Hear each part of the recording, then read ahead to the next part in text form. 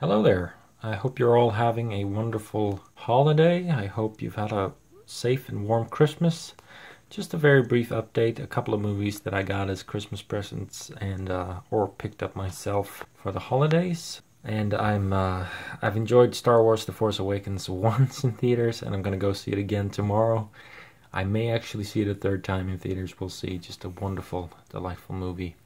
By the way, if you're curious, you can see all the movies I've seen this year. I'll put a link in the description so you can see how I'd rank this year overall, my favorites, my least favorites, and everything in between. So go check the description for that. Anyway, we're just going to have a look at a couple of movies here. I got both Fast and Furious 5 and Fast and Furious 6.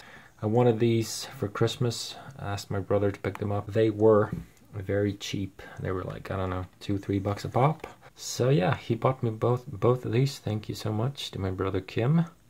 I don't like the Fast and Furious movies at all. I've never enjoyed them, but I love 5 and 6. I've seen all 7, and 5 and 6 are really good. I really like these movies. It's so weird. How can a franchise that is generally so weak produce such wonderful movies, and they're the 5th and 6th installments respectively? It's just crazy. These are really good, especially 5. I would recommend Fast and Furious 5 to anyone who likes action movies. It's really that simple. The Rock is wonderful, Vin Diesel is wonderful, Paul Walker, fantastic action sequences, and these are more like Mission Impossible movies than Fast and Furious movies, you know what I mean? It's more about a gang performing these daring feats than it is about, you know, babes and cars and stuff like that. So there's the back of Fast and Furious 6. I actually went to see Fast and Furious 7 in theaters, and if anybody had told me that I would be watching the 7th installment in theaters when the first one came out, I would have thought they were crazy. Like I would have said, you're nuts. That's never gonna happen. But here we are. It's a highly successful, profitable movie franchise, and yeah, people are just enjoying it, and I think these two are wonderful. Well worth seeing. Even if you've never seen a Fast and the Furious movie in your life, if you like action movies, trust me, they are worth watching. I promise you that. So yeah, that's Fast 5 and Fast 6. Very, very fun action movies for sure. Also picked up a Steelbook for myself. It's Edward Scissorhands, the 25th anniversary edition from Savvy.com. I've been wanting this particular Steelbook for so long. I love this Steelbook. I think it's absolutely gorgeous. I mean, look at it. Look at the artwork there. It's just phenomenal. This is a classic Tim Burton movie. I love this movie so much. It might be my second favorite Tim Burton movie after Batman Returns, and I feel like the two of those, this and Batman Returns, are kind of cut from the same cloth. They kind of belong together. There's also The Nightmare Before Christmas, but Tim Burton didn't technically direct that movie. So this has a brand new 4K transfer, which is really beautiful. I just watched the movie 3 times yesterday, so I can confirm that it just looks phenomenal. But there aren't a lot of special features. As you can see, you get a 1-minute featurette, 1 audio commentary by Tim Burton, and one by Danny Elfman. So I think it's pretty much the exact same thing as on the old DVDs, which is really too bad. I think it sucks, honestly. I wish they'd included something more.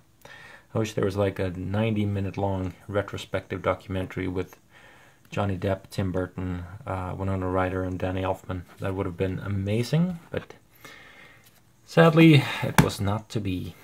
Anyway, we'll take this off and have a look at the actual Steelbook itself. There we are. There it is. There's Johnny as Edward Scissorhands.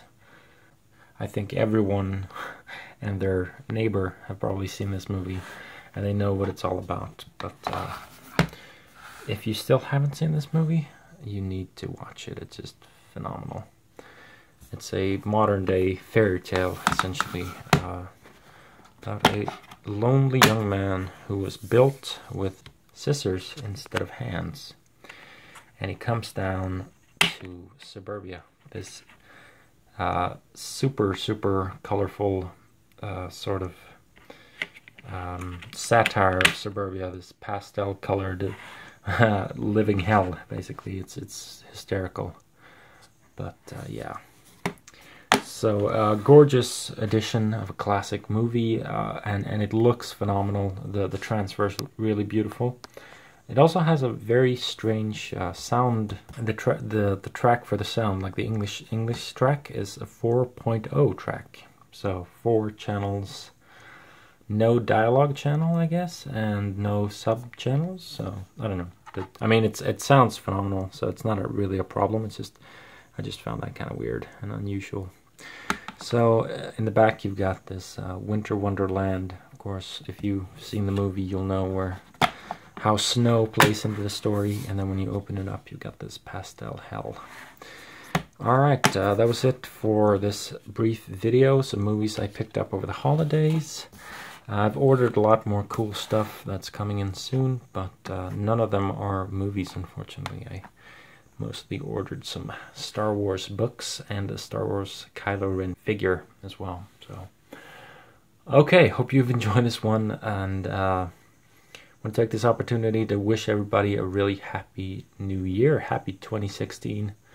Hope you've had a great Christmas, and I will catch you sometime next year, I guess. Take care. See ya.